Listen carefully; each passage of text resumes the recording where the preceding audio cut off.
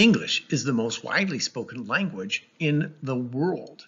Several countries have it as their official primary language, and several more have it as an official alternate language. More people choose as a second language to learn English than any other language. And yet, English is hard. Our vocabulary and our spelling is confusing. Consider the bandage was wound around the wound, or the farm could produce produce, or the soldier decided to desert his desert in the desert. And since there's no time like the present, he decided to present the present. English has the most words of any language in the world. Some people would say Arabic. Well, why do we need more words than other people? How did this happen? Well, it's all about history. English began as a German language. Our most basic words are still German. Consider how familiar these German words are. Haar, Nase, Lippe, Kinn, Schulter, Arm, Ellbogen, Hand, Finger, Knie und Fuß. And the family names: Vater, Mutter, Sohn, Tochter, Bruder, Schwester, as well as Hund und Katze. Most of our colors as well remain similar to German. These are our most basic, simple words. 3 groups of Germans migrated to Britain between 1550 and the 700s. That would be the Jutes, the Angles, and the Saxons.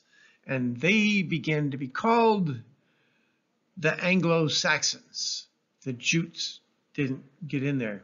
They should sue. The Anglo-Saxon invaders pushed out the natives, called Celts, to Wales, Scotland, Cornwall, and Ireland. And then this happened. Between 793 and 1000, the Vikings, or Norsemen, invaded England. They set up their own kingdom, which eventually merged with the Anglo-Saxon. They brought many new words to the English language, including almost every English word beginning with SK sound. Something very nice resulted from this invasion. Most Europeans have languages that have genders for their words. Their words are either male, female, or neuter, and it doesn't make a whole lot of sense. The vocabularies of the Anglo-Saxons and the Viking Norse were close enough that they could usually make out what each other were saying, but the genders they had for words were different in each language, so they just dropped them. And that's why English today doesn't have gendered words like Spanish, French, and German. And then this happened. In 1066, the greatest change of all came to the English language. The French Normans invaded, overthrew the Anglo-Saxon king, and took over all of England.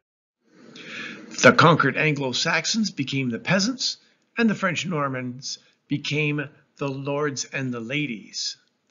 Thousands of French words entered the English language. This resulted in many of the nearly duplicate words we have now.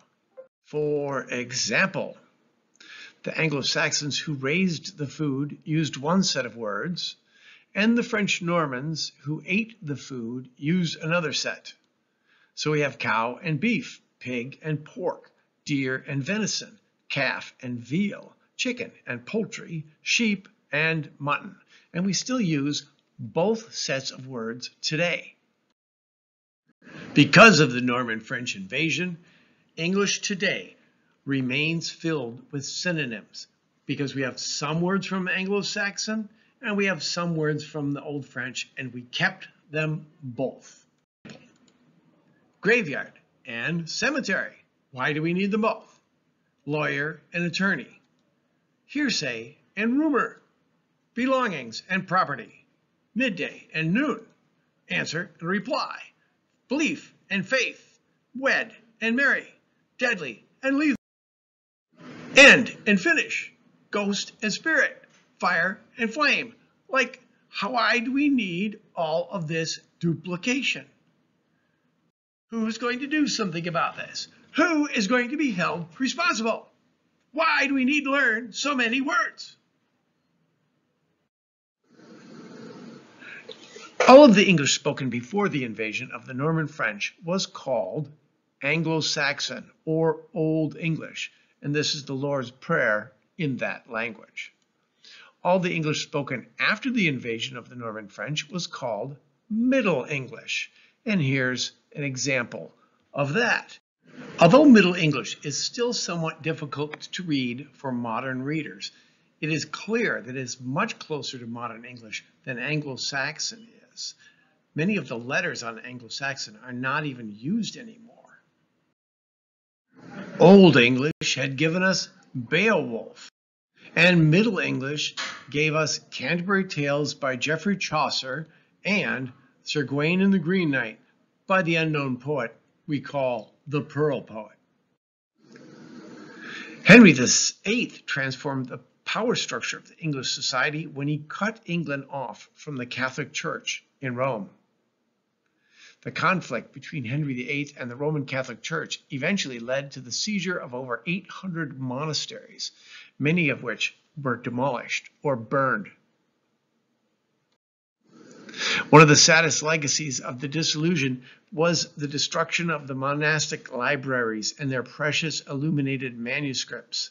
Very few Old English documents survived. Beowulf was an exception. Now, at this time, almost nothing was written in English. The Oxford Library in 1605 held 6,000 volumes, but only 60 of them were in English. Anyone who was educated at all wrote in Latin, which brought to the English language words from Latin. We have agriculture, language, justice, science, forum, circus, opium, dominatrix, religion, apostle, city, master, paper. Most words in science are from Latin. Many words in the medical field are also Latin, although some of them are Greek.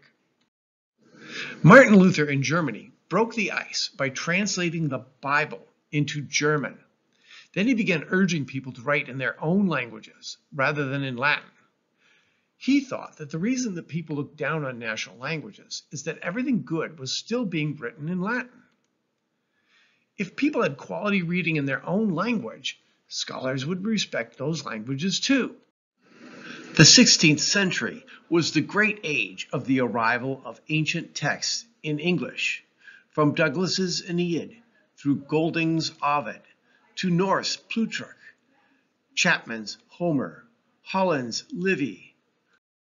The aim was not just to make the classical text available, it's also to demonstrate that English can be noble enough and flexible enough to carry the freight. The translators were reading for and helping to make an English that was noble. They were demonstrating consciously and carefully what English could do. In addition to these translators from Latin, William Tyndale translated the Bible into English in 1526. These translators received praise and lasting fame for their work. Tyndale was strangled and then burnt. Finally, in 1611, King James allowed commoners to read the Bible. The translation is still considered a masterpiece of English in the common tongue. Most of it was Tyndale's translation. And then this happened. William Shakespeare. William Shakespeare was known for plays like Romeo and Juliet, Hamlet, Macbeth, Much Ado About Nothing, Julius Caesar.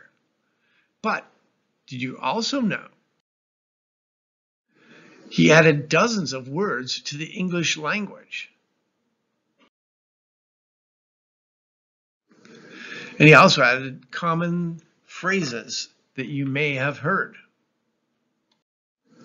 But the language wasn't done growing yet.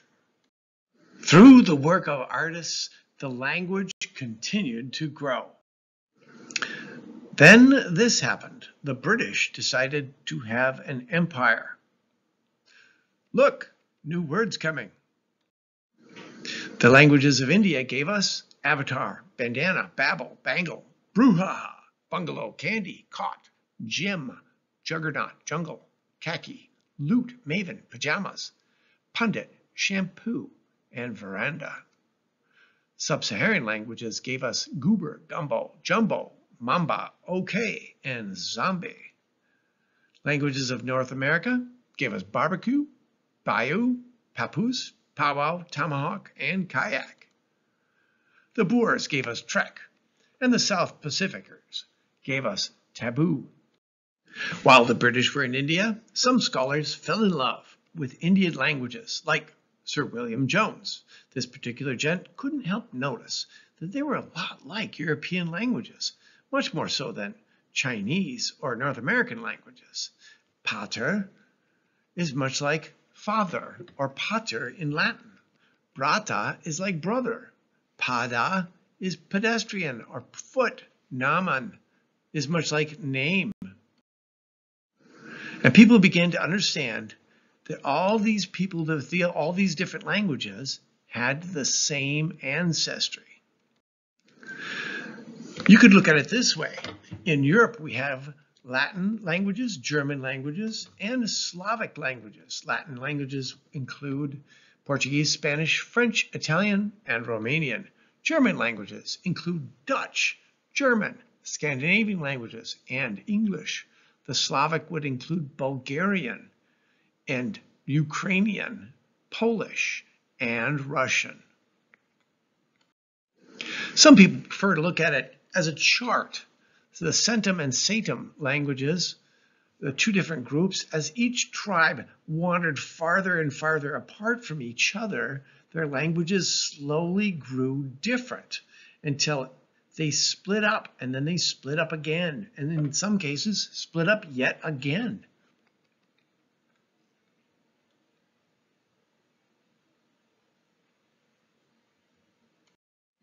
Some people like to draw it in these fancy trees.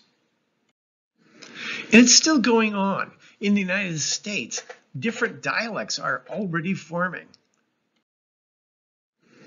As you can see by this word we use for soft drink. Is it pop, Coke, soda, or something else?